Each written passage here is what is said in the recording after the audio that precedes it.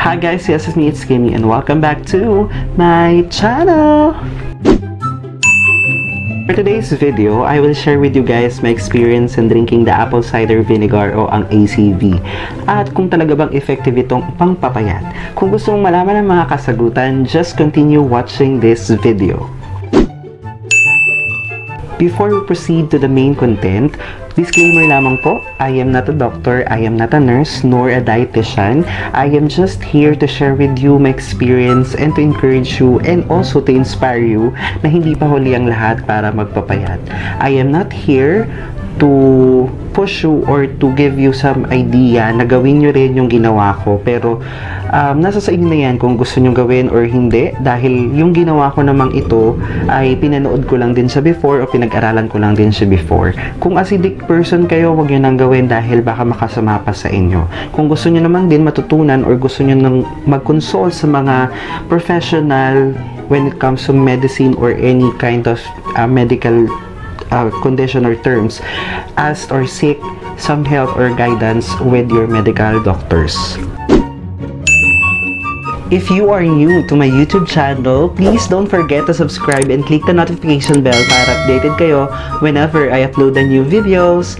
So for your information guys, I am a food vlogger, I am a traveler, I'm a lifestyle vlogger, at kung ano-ano pang mga videos na makikita nyo sa aking YouTube channel. Just type kmmaizavlog or Maiza para naman malaman ninyo at makita ninyo yung kung ano yung mga pinagagawa ko this previous years.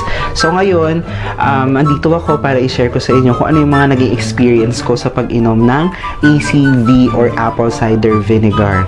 Baka magtaka kayo kasi more on sa mga vlogs ko ay food. Yes po, karamihan sa mga videos ko ay talagang pagkain. So ngayon, magtataka kayo, bakit ka nagpapapayat?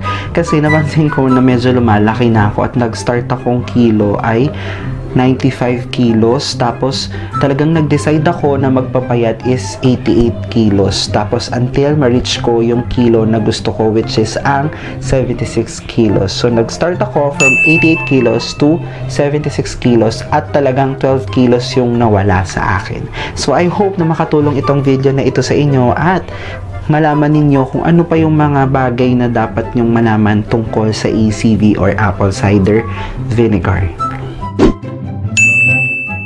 Okay, first we will discuss my experience in drinking apple cider vinegar. So it took me 4 weeks bago siya gumana or bago ko nakita yung result. So ngayon, sa 4 na linggo na yun, na syempre meron ako mga na-experience, meron ako mga naramdaman, meron ako mga napansin na habang iniinom ko siya. Unang-una, hindi ako nakikrave for something after the meal. So, after kong kumain ng dinner, after kong kumain ng lunch, hindi na ako nakikrave for something. Kumbaga, enough na yung nakain ko. Busog na yung pakiramdam ko. Next one, hindi ko na-feel na bloated ako. Unlike nung before na hindi pa ako umiinom ng ACV, minsan nararamdaman ko, busog na busog ako. Tapos, feeling ko may hangin ng tiyan ko. Yung ganun, nakatulong din talaga yung ACV para hindi ko siya maramdaman every time or after kong kakain. Next one, sa amoy naman, yung amoy ng ACV, hindi siya ganun ka-pleasant eh. Kumbaga, kung hindi ka familiar sa amoy ng tuba or ng lambanog, mandidiri ka sa amoy eh. Kasi hindi talaga siya usual na amoy. Ewan ko lang sa iba, kasi yung iba nagugustuhan nilang amoy, mabango daw. Ganun yung pang-amoy nila. Pero for me, hindi siya ganun kabango. Nandidiri ako, nasusuka ako. Even yung lasa niya. Yung lasa niya kasi, sobrang asin niya. Tapos may something na lasa eh. Suka kasing ACV. Kaya nga ACV vinegar. So, yung usual na, yung nakagis na nating suka na yung dato puti or yung silver swan, hindi siya ganun kasing lasa nun eh. Yung silver swan tsaka yung dato puti, kaya ko pang inumin ng diretso eh. Pero ito, hindi ko talaga siya kaya. Even direct. No, hindi, yung amoy nga hindi ko kaya eh, ano lasa niya. Pero sa iba, nasasarapan sila, natatamisan sila. Sabi naman ng ibang vlogger, eventually, pagka araw-araw siyang ginagawa, masasanay ka. Pero ako kasi 1 month, pero di pa rin ako nasusuka pa rin ako kapag iniinom ko siya. Unlike yung iba, nasasarapan sila lalo pag tumatagal. Pag iniinom ko nga siya, actually, nakatakit yung ilong ko. Nakaganyan ako, tapos iniinom ko siya ng direkta. Tapos habang iniinom ko siya, parang naramdam mo yung asim sa lalamunan mo, parang sinusunog siya na ganun yung feeling ko habang iniinom ko siya. Tapos pagka nirelease ko na, parang hindi ko kaya talaga yung lasa. Kumbaga parang parang naiiwan yung amoy niya sa bibig mo, ganun. Kaya isa din sa mga advice nila kapag iniinom mo siya, make sure na gagamit ka ng straw. Pero ako kasi, ang ginagawa ko, dinedire-diretso ko siya. Tapos may naka-ready ng toothpaste tsaka toothbrush para pagkatapos kong inumin siya ng direkta, nakatakip siya. Tapos toothbrush. Hindi ko yun nire-release agad. Hindi ko natatapos yung pagtutoothbrush sa bibig ko. Kasi nga, pag nire-release ko yan, tapos hindi pa ako nakakapag-toothbrush, andun yung amoy. Nasusuka ako, naduduwal ako sa amoy niya. Pero, syempre, tiniis ko siya for 4 weeks. Ayun naman, nakita ko naman yung resulta niya. So, kung iinom kayo nito, make sure na nakastraw kayo. Kung kaya nyo tiisin yung lasa niya at saka yung amoy niya. Okay naman siya. Next one, sabi nila, kapag daw umiinom ka ng apple cider vinegar, kaya kanila pinapagamit or kailangan gumamit ng straw ay dahil baka masira yung ngipin mo, kasi nakakasira siya ng ngipin. Sa sobrang tapang ng suka, pwedeng masira yung ngipin natin. So, ayun din yung isa sa dapat yung bantayan. Kaya ang ginagawa ko nga, 'di ba, after kong direct inumin, nagtututbrush kagad ako para hindi siya maka-affect sa ngipin ko, since kakatapos ko lang din mag-brace, baka masira yung ngipin ko kasi syempre hindi pa ganun katibay yung gums dahil gumalaw siya habang naka-brace ako. Next one, pwede ko ba siyang inumin or pwede mo ba siyang inumin ng malamig or mainit? Kung anong gusto mo, kung gusto mong maligamgam, gusto mong malamig, kahit na anong paraan gusto mong inumin, basta mainom mo siya, nasa sayo yan, nasa desisyon mo yan. Ako usually iniinom ko siya malamig, pero nung medyo na-realize ko na baka mamaya hindi naman ganun siya maging ka-effective, ginagawa ko na maligamgam na lang para mainom ko pa rin siya kahit papano, diba? Yung iba naman, nilalagyan nila ng lemon para magkaroon ng lasa, honey para magkaroon siya ng para matabunan yung lasa ng suka. Pero ako kasi pure yung iniinom ko. I mean, dinidilute ko siya sa tubig. So, ayan, di-discuss pa natin yan furthermore after this.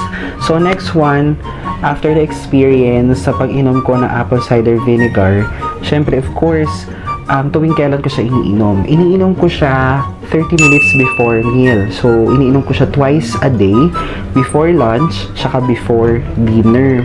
Minsan nakakalimutan ko siya sa dinner. So, usually, talagang mas consistent ako sa pag-inom tuwing tanghali, 30 minutes before meal.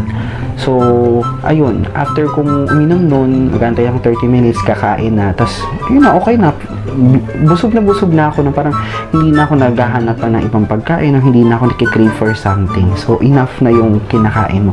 So, ang ganda ng tulong, kasi talagang, kung talagang nagda-diet ka, tagmapawayat ka, makakatulong siya sa'yo para hindi ka kumain ng mas marami or dun sa calorie o sumobra sa calories na kinakailangan ng katawan mo. So, enough na lang talaga siya. So, papaano ko siya piniprepare o papaano ko siya hinahanda bago inumin? So, I will share with you guys a video para naman makita ninyo yung actual kung papaano ko siya hinahanda. At nang sa ganun, kapag ginawa nyo na siya in person, kayo na mismong gagawa, magkaroon na kayo ng idea. Of course, kailangan nating i-ready ang apple cider vinegar. And then, kailangan nating mag-prepare ng 1 glass of water. Usually, 8 ounce siya, pero ikaw nasa sayo yan kung paano mo siya or kung gaano karaming tubig yung gusto mo. Now, ang panukat natin ay tablespoon. Usually, teaspoon talaga siya, pero ako tablespoon ang ginagamit ko. Ayan, bago nyo siya gamitin, make sure na isa-shake nyo siya para mahalo yung ingredients or yung pinaka-component ng suka. Okay? Pwede nyo gamitin na panukat yung takip, pero ako ginagamit ko kasi talaga ay ang kutsara. Okay, maglalagay tayo ng 2 kutsara ng suka sa 1 glass of water para i-dilute natin yung suka, kasi hindi siya pwedeng inumin ng direct kasi baka masira yung ngipin ninyo at the same time yung lalamunan nyo masunog dahil sa sobrang asim nito. Hindi siya katulad ng normal suka na inahalo natin. Okay, after natin malagay yung 2 kutsarang suka, haluin natin siya para ma-dilute mismo dun sa tubig. Then after that, okay na siya or ready na siya para inumin. Okay, sa pag-inom, pwede kayong gumamit ng straw or pwede nyo siyang i-direct. Basta after nyo, kung magda-direct kayo after nyo inumin, ay mag-toothbrush kagad kayo. Okay, ano nga ba yung itsura ng apple cider vinegar na iniinom ko? Eto siya. Actually guys, lagpas na siya sa kalahati. So, hindi yan eh, nung binili ko siya. May dalawang klase nito, dalawang klase ng, or dalawang size. Ito yung maliit, tas may mas malaki pa. Ewan ko may mas maliit pa ata dito, pero ito yung binili ko. Ito lang kasi available dun sa supermarket na binili ko, o pinuntahan ko. Saan siya mabibili? Sa supermarket, magtanong-tanong kayo, meron siya, or meron mga available na apple cider dun. Ano yung apple cider na dapat bilhin, or dapat nyong kunin or gamitin? Ang ginagamit or usually na ina-advise din ng ibang vloggers ay ang Bragg Organic Raw Unfiltered Apple Cider Vinegar with the mother unpasteurized. Kasi kung hindi nyo gagamitin ito, baka maling suka yung mainom ninyo, hindi maging effective or hindi kayo mag-succeed dun sa gusto nyo mangyari na magpapapayat. Isa sa mga kiniklaim ng apple cider vinegar ay ang pagpapaliit ng tiyan at pagpapayat or lose weight. Tapos, yung ibang benefits nito, marami pa. So, pwede na naman kayo mag-search or pwede nyo naman hanapin yun sa YouTube or Google para malaman niyo rin kung ano pa yung other benefits nitong apple cider vinegar. Nabili ko siya for only 256 pesos sa may Pure Gold dito malapit sa amin. So, ewan ko lang kung sa ibang store kung magkano siya. Pero, you can check out sa mga supermarkets or sa mga grocery stores and then tanongin sa kanila kung meron sila nitong raw unfiltered. Yung unfiltered, yun yung iinumin. Kaysa ang kulay niya, para siyang yellowish brown, ganun yung kulay niya. Ayan siya. May nakikita kayong mga lumulutang, ayan ata yung apple. Hindi ko alam, pero yung amoy niya talaga hindi ko gusto. Hindi ko rin gusto yung lasa niya, pero tiniis ko siya for 4 weeks. Ayun, yun lang. So, sa nutrition pack, halos lahat 0 siya. Tapos yung meron lang dito, 11 mg yung potassium. Before, uminom na ako nito nung 4th year college ako kasi medyo lobo na rin ako noon. Yun yung time na nag-95 kilos ako. Alam nyo ba, nung bumili ako niyan, hindi ko kaya talaga. Isang beses o 2 beses ko lang siyang nainom. Tinigil ko na, tapos binigay ko na sa classmate ko yung bote. Sabi ko, inumin mo na nga, hindi ko na kaya siyang inumin. So ngayon, isa din sa mga advice din ng mga vloggers na huwag nyong iinumin ito kung acidic kayo kasi baka magkaroon kayo ng acid reflux or baka mag-trigger yung acid reflux ninyo. Tapos, huwag nyo siyang iinumin ng direct or yung hindi nyo dinidilute sa tubig kasi baka mamaya mapahamak, masunog, ilalamunan nyo or masira yung ngipin ninyo. Mas advice na i-dilute nyo siya sa tubig. Tapos huwag nyo kayong iinom or huwag nyo iinumin siya ng more than 2 tablespoon or teaspoon. Ang advice nga nila 2 teaspoon lang eh. Ako kasi ginagamit ko tablespoon. So, hindi ko alam kung tama ba yun. Pero, nakita ka naman yung effect eh. For after 1 month, talaga 12 kilos yung nawala sa akin. So, siguro naman enough ng reason yun or enough ng proof yun or proof para maniwala kayo na talaga siyang naging effective talaga siya para sa pagpapapayat. Kasi ako una, hindi ako naniniwala or alam mo yun, may doubt pa ako eh. Pero nung sinubukan ko siya, talagang nakita ko naman yung resulta at makikita mo rin talaga yung result sa sarili mo, makikita mo yung result nung pag-inom mo ng apple cider.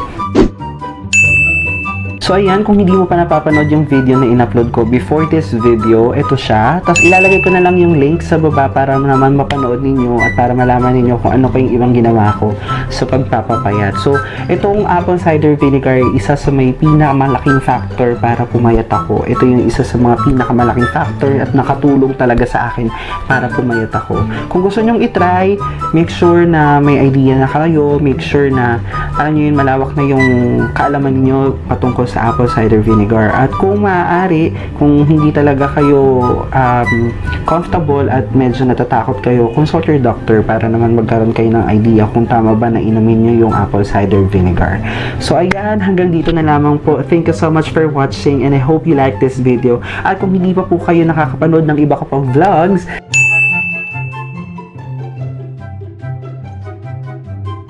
you can watch those sa aking YouTube channel. Just type kmmaizavlog or kmmaizavlog. At kung hindi pa po kayo nakakapag-subscribe sa aking channel, please click that subscribe button and click the notification bell para updated kayo whenever I upload a new videos. And for your information po, I am a food vlogger, I am a traveler, I am a lifestyle vlogger, kung ano pang mga videos sa mga in-upload ko sa aking channel. So you can check out sa aking YouTube channel. I hope na meron din kayo matutunan sa iba ka pang mga vlogs. So more vlogs to come, and thank you so much for watching, and God bless everyone. Keep safe and take care. Bye!